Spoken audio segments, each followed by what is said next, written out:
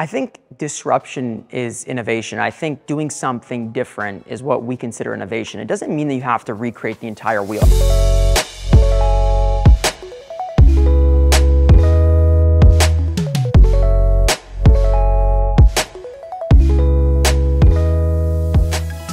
Hi, I'm Monica and I'm here at Midday Squares in Montreal, Canada. Midday Squares, if you haven't yet heard about them after today's segment, you will certainly walk away with your curiosity piqued. I'm here with Jake Karls, one of the co-founders of Midday Squares. Jake, I am so thrilled. Tell me about Midday Squares, the brand. Midday Squares is a chocolate company. We're trying to build the next biggest chocolate snacking company worldwide. Forget about just Canada, United States. We're trying to go global. And I think what's unique about our brand is it's something that's culturally relevant to today. We focus on telling a story that actually emotionally connects to the consumer. We show you the good, the bad, the ugly. Reality show on entrepreneurship. Nothing about the product, more about how we build this business to hopefully a unicorn status or a failure. And I say both because it's possible that both can happen. And what that does is it creates a deeper connection with the consumer. When you go to that grocery store, you feel like you're buying from someone you know, a neighbor, a friend, or a family member. So that's the narrative we're trying to portray.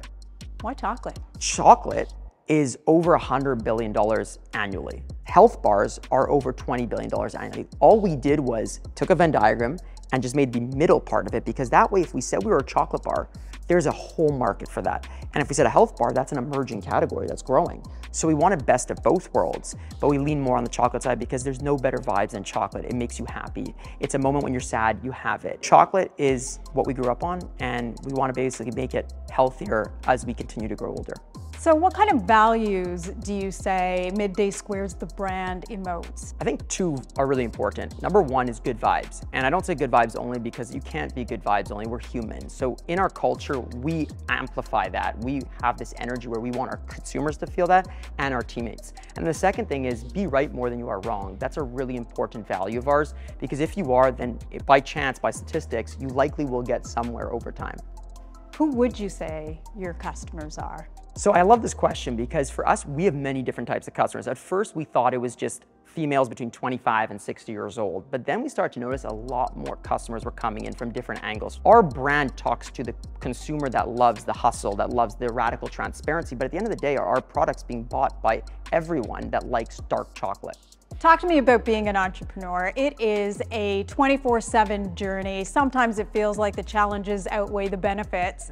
It's painful, and I say this with the love for entrepreneurship. You know, coming into this journey, I didn't know how hard it was gonna be. I thought, you know, you go on magazines, you get, revenue, you raise money, you do cool things.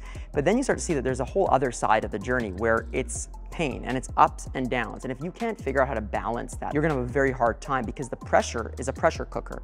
And I think that that's what I've learned over the last decade of entrepreneurship, is that it's not just sunshine and rainbows. It's a lot of hard work, like you said, 24/7. But I believe so much in the vision of what we're trying to do, and the fulfillment for me is so powerful that I continue going on it.